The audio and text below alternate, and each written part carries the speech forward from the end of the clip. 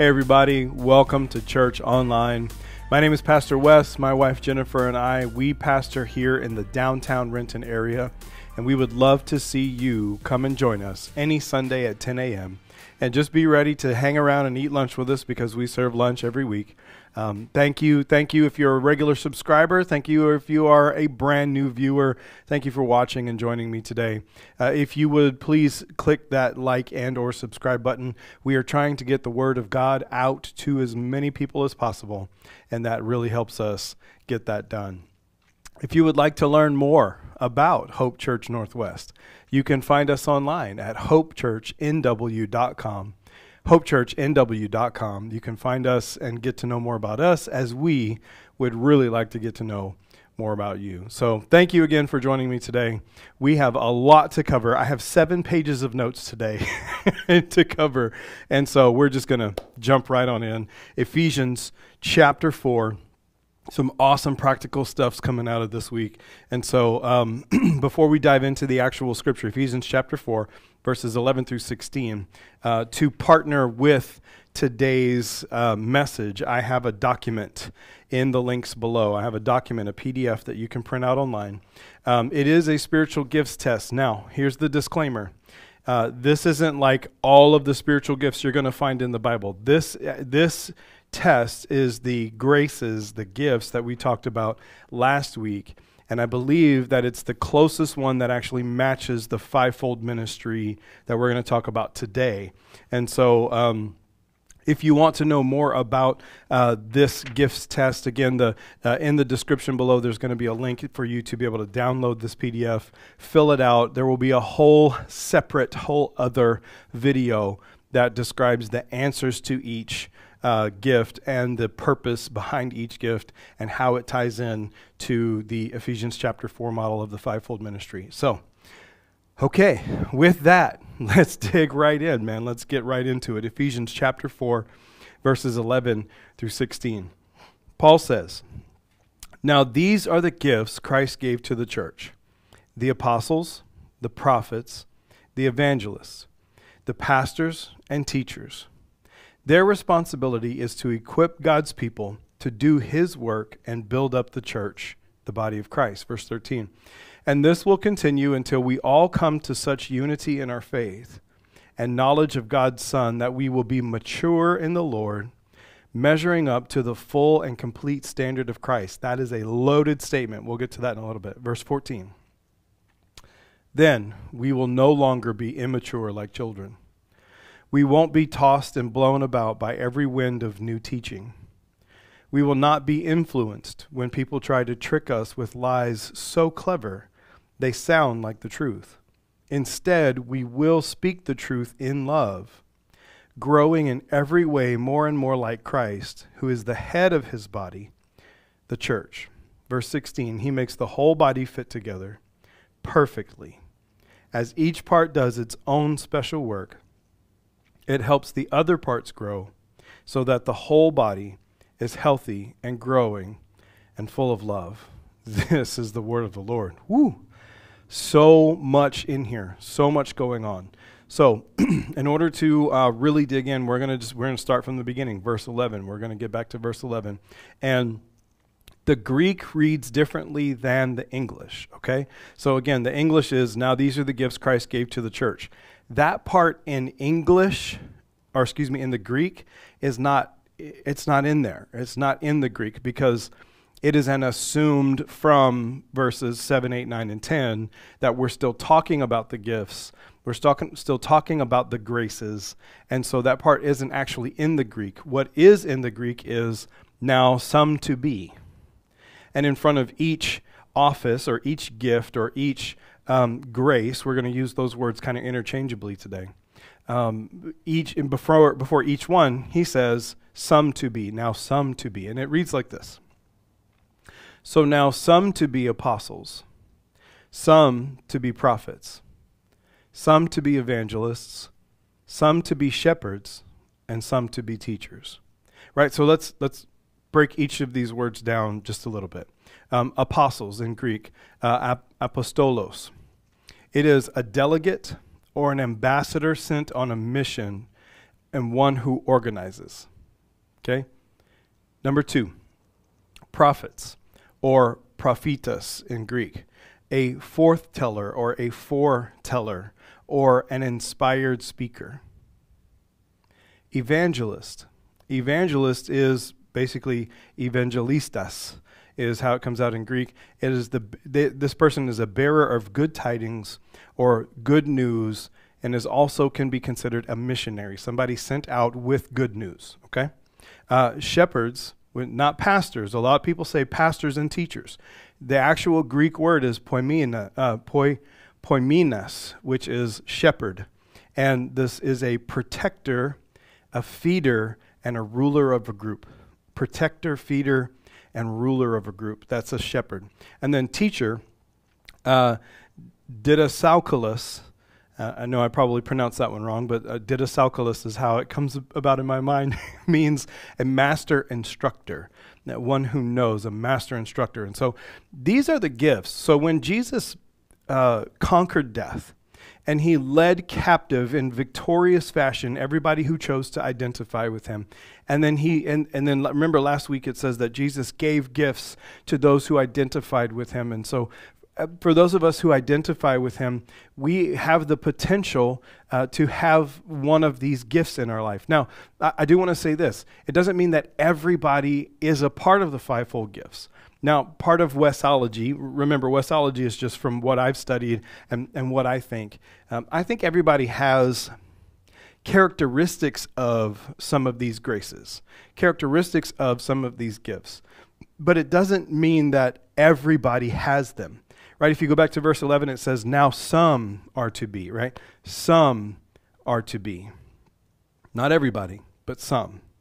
And so he gave these offices, these gifts, these graces, to his body, to his ecclesia, his gathering, his people.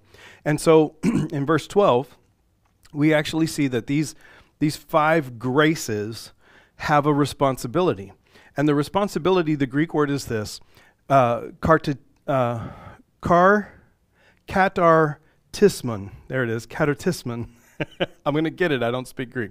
But this word, katartismon, so most people translate it to equip the work, to equip the saints for the work of the ministry is how I grew up learning it. But in the Greek, actually this word is used when a doctor puts a bone back in place so that it can heal and become a part, and be what it should be, right? So if you have a break in your arm, I don't know if you've ever broken a bone, but when the doctor sets it back in place, or when a surgeon goes in and he takes his tools and he puts something back in place where it should be, that's the word that actually is used here. It's not equip.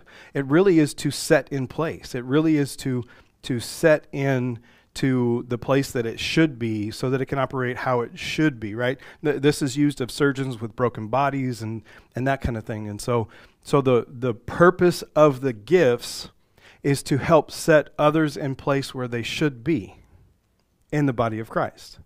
And if we roll this all the way back to Ephesians chapter 3, when he talks about the body and how everybody's a part of the body, and then it says that Christ is the cornerstone and everybody's a part of the house. So this picture of Christ putting people where he wants them and where they belong and becoming a part of the body of Christ. If you're a thumb, be a thumb. If you're an elbow, be an elbow, right? If you're an eye, be an eye, that kind of thing. Now, Christ is also given these apostles, prophets, evangelists, pastors, shepherds, and teachers, the responsibility of putting people in place so that they know their part in the body of Christ. And so as a pastor, as a shepherd, and as a teacher, part of my job is to help you understand what part of the body of Christ you are. And then to prayerfully and considerably teach you then how to be that part of the body. And so, and then in verse 12 it says the saints, right? Hagion, I believe it is. Those who are set apart and those who belong to God. Now remember, in Ephesians, the entire time here in Ephesians, Paul is telling the Gentiles, you belong now to the family of God. You belong to Christ, right? Now you belong to God. And so when he used the word saint here, it didn't differentiate between Jew and Gentile. If you belong to God now, your title is saint. Your title is somebody who belongs to God, set apart for God. And so to do what, right? So the fivefold ministry, the offices, the graces given to the church, they have a job of putting back into place those who belong to God. Why? To do the work, ergon, E-R-G-O-N, to do the work, to toil. That's what that Greek word means, to toil, in diakonias. Now, for us, it's the work of the ministry, right? That's what we say, the work of the ministry. And unfortunately, a lot of people think that the work of the ministry is like preaching and teaching and praying for people and loving on people. But this Greek word diakonias, and again, I'm probably butchering the pronunciation here, but it's a specific word that's actually been used before in this culture. And especially in the Greek culture, especially in the in this era, if you use that word, then it was an understanding of one who waits tables, right? One who is here to serve. So let's run this back, okay? I want to read verses 11 and 12 with all of this new defining understanding. And I wrote this paragraph down, so I'm going to read it just how I wrote it, because I want you to see. Like, let's put an English picture together of the Greek definitions all broken down together. Let's put this together in English. So check this out. Listen. Christ gave his church delegates on a mission to organize people, foretellers to remind us whose we are and the reward or consequence of obedience, bearers of good news of salvation, protectors, feeders, and rulers of a group of people, and master instructors, to put us back in place where we should be, so that we who belong to God will work as a waiter at the table in order to serve others. I know, it's kind of weird, right? It like blows your mind when you put all of the definitions back into the equation. It's like solving algebra, right? When you solve for x, plug that number x back in and then go resolve the equation. And you're like, oh yeah, that makes sense. That's what this is. I mean, it's a whole different perspective when you see that God gave some people to be delegates on a mission to organize, the apostle, right? He gave some to be the voice to say, hey, remember whose you are and remember what you get for obedience or disobedience. That's the prophet. Right? Then the evangelist is the bringer of good news, the bringer of salvation. Hey, Christ died for you. He loves you and he wants you back. That's an evangelist, a bringer of salvation. And then the feeders and protectors and rulers of groups of people. Well, why are you using the word, rulers, Pastor West? Pastors and shepherds aren't rulers. I'm not saying rulers as in the Western idealism of ruler, but yeah, a shepherd has a responsibility to guide and to lead sheep, to guide and to lead people. And so, yeah, we absolutely have some part of your life that we are responsible for. And so therefore, we get treated and looked at like rulers of groups or like leaders of groups. So if I said leaders, would that not ruffle your feathers so much? Probably. But the actual Greek definition we find in Strong's, and when we're doing all of our little discussion and digging, what we see is it's protector, feeder, and ruler of a group. That's what a shepherd is. And then finally, a master instructor.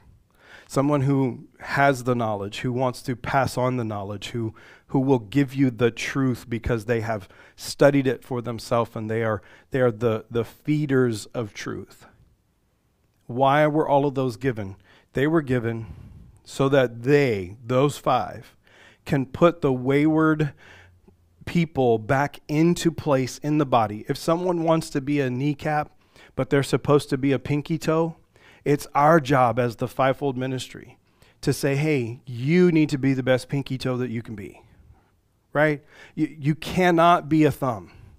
You cannot be an ankle. You were designed, you were given the grace to be the pinky toe. Why are you picking on the pinky toe, Pastor Wes? Well, I don't know if you know this or not, but the pinky toe serves a huge function in the mobility and stability of your body. If you don't have pinky toes on either side, then you're probably going to wobble a little bit while you're walking. Just ask somebody without their toes how strange it is to try and balance on the balls of your feet, or you end up turning your feet the other way to place the weight somewhere else. I mean, think about it. Every little tendon, every little piece has a part in sustaining and making healthy the body. And that's what this picture is that these 5 people are supposed to say, hey, you are this person, you are this piece, you've been given this grace by God to do this part of the ministry. So put on the apron, grab your server's towel, grab your notepad, and let's go serve people. Let's get to work. And we do all of this. We do all of this because Paul continues in verse 13. We do all of this so that we can become mature.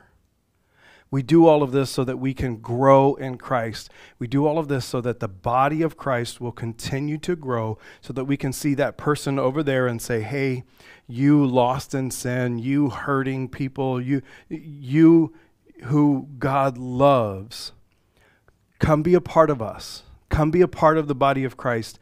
And this is the place that you are. Like, we need the tendon that runs through the elbow, that funny bone that everybody hits, right? That isn't so funny when you hit it.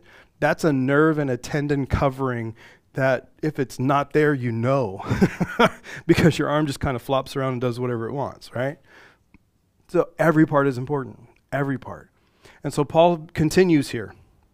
Because of the gifts and graces, right? These are the purposes of the gifts or the graces of God. These are the purposes of the offices of the Lord here, or of the church here. And so this will continue, verse 13 says, until we all come to such unity in our faith and knowledge of the Son that we will be mature in the Lord, measuring up to the full and complete standard of Christ. Now, 11 through 16 is one of Paul's long run-on sentences, right, with commas everywhere. He's just stacking idea on top of idea on top of idea. This is another portion of that. And so in the Greek, it says this. We see 3 major distinct areas. So when the fivefold are operating properly, and then the body is being pulled together, this is what we're going to see. Unity in faith and knowledge of God's Son, Jesus. A unity in faith and knowledge of God's Son, Jesus. That's one, right? Because when we have more knowledge of who Christ is, then we can become more unified in choosing him. Unity in faith, right? If we go back to verse 5 of chapter 4, there's one faith. And what did that part mean? That meant that everybody chose this one belief, to believe in Christ. And so because of the knowledge of the Son of God that we have, because of the knowledge of Christ, we all will have a unity in that faith. And that's a part of our maturing. That's a part of the fivefold's job, is to look for and usher in that unity in that faith. The second thing we see is maturity, right? But the word for maturity in the Greek doesn't mean like, oh, I'm grown up and I'm all wise and I'm more mature than you, and I'm not immature. I'm not like a little child, which he alludes to a little bit later. And actually in Greek, it means to all completeness. And let that set for a second. When the body knows where to work and knows how to work and gets ready for work, we see a completeness in the body that we really haven't seen in a really long time, right? So completeness in the Lord. And then finally, we begin to measure up to the standard of Christ Jesus. That's the third thing that we see in verse 13. We begin to measure up to the standard of Christ Jesus, which, by the way, is a really high standard. You see, it's off the charts here. It's off the camera. I can't even touch it. It's so high. It's that maturity. It's that measuring up to the standard of Christ that we see when the whole body works together. Okay, so side note here, side thought here. I'm going to let you ponder on this for a second. If you ever try and reach the maturity and the standard of Christ by yourself, I, Pastor Wes, do not think it's fully possible for you to reach full maturity in the knowledge of God or the knowledge of God's Son, Jesus, by yourself. Because Paul here says that the giftings of God will continue to operate. We will put people in place together so that the whole body can operate and function, and we will all have the same unity, and we will all have this completeness together, right?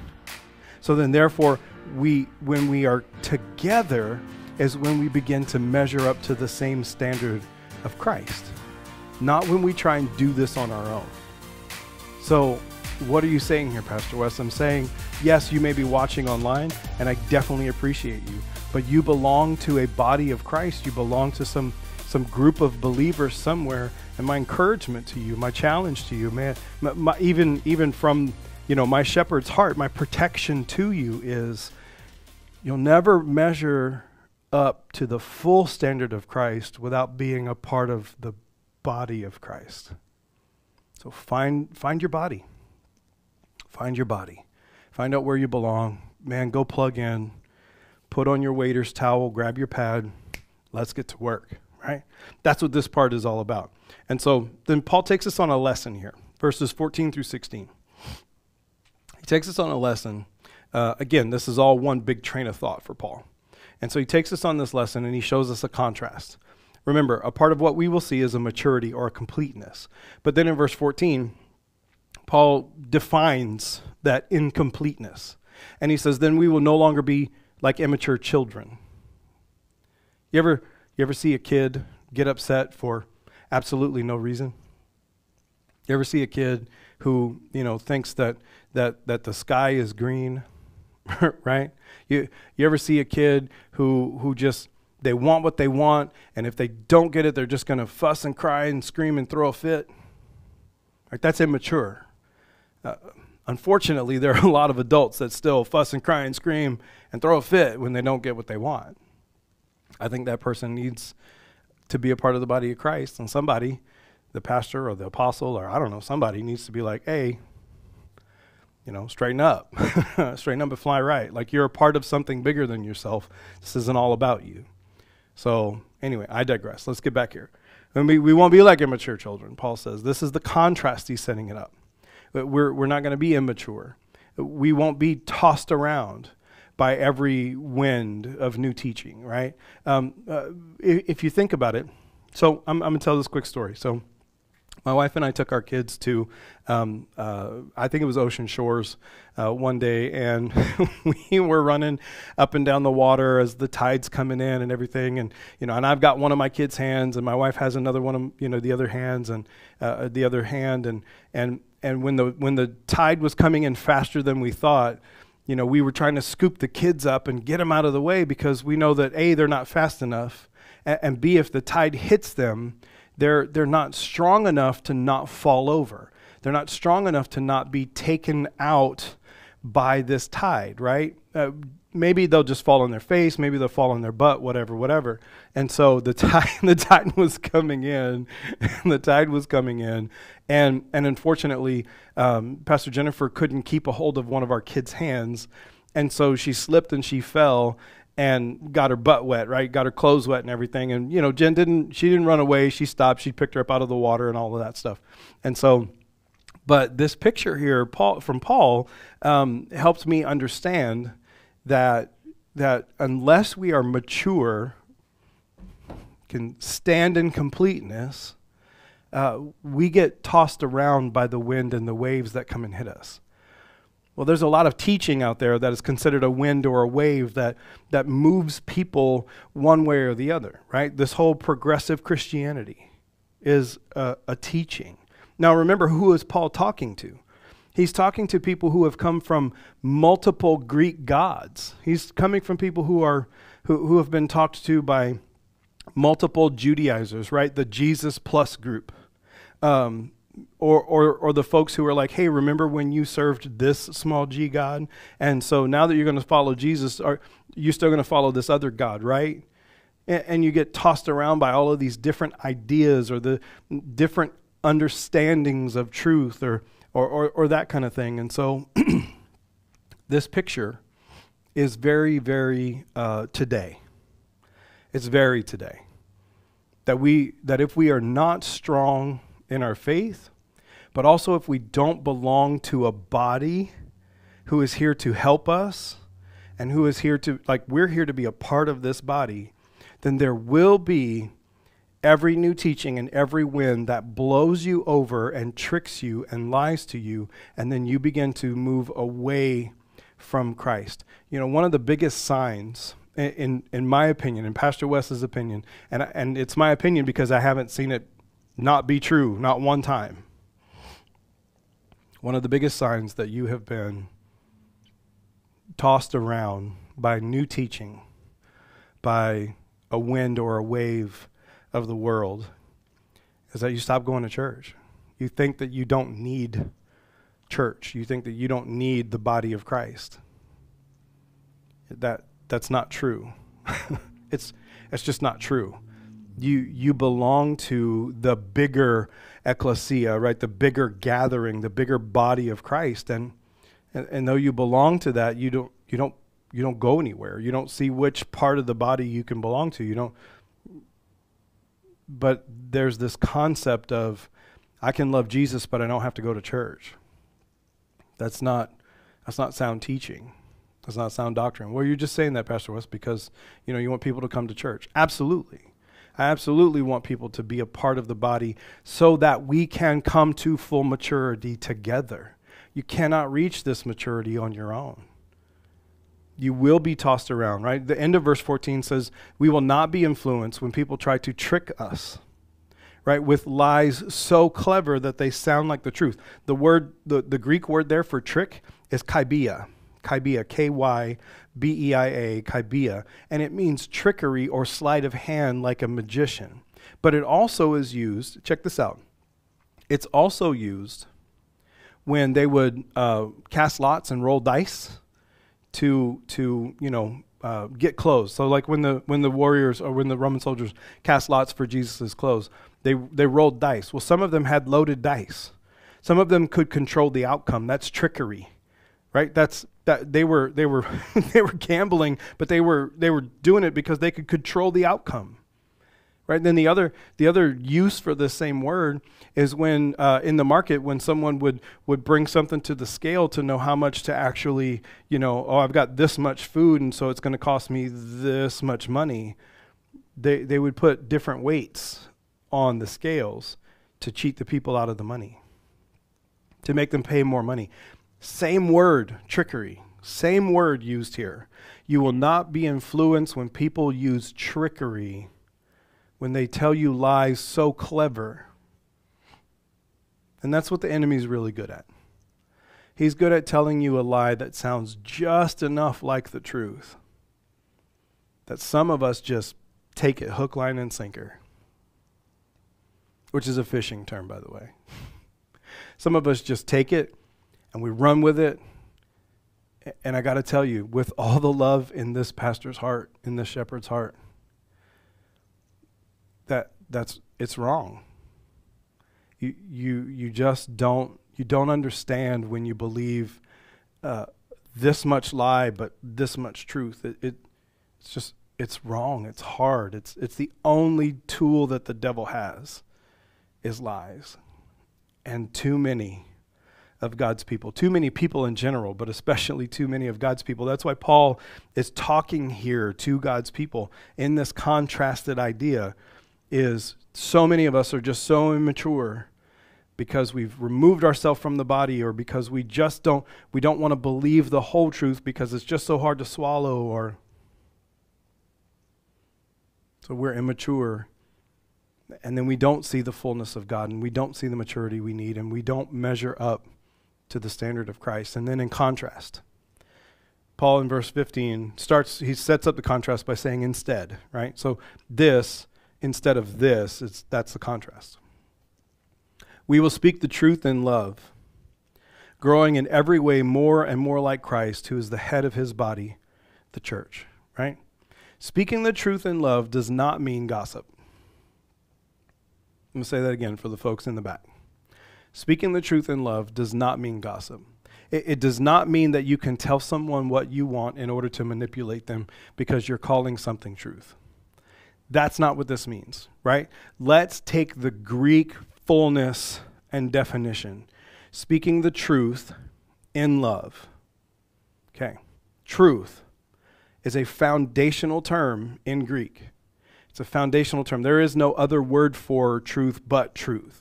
And it means the truth. It just points to doing truthful things, being truthful, right? Having a fullness of truth. But when we speak this truth in love, that word love is agape. And remember, a couple of weeks ago, we said that agape means that there's nothing anyone can do that's going to make us not want the highest good for that person. Right? There's nothing you can do that's going to make me want anything but the best for you. That is agape love.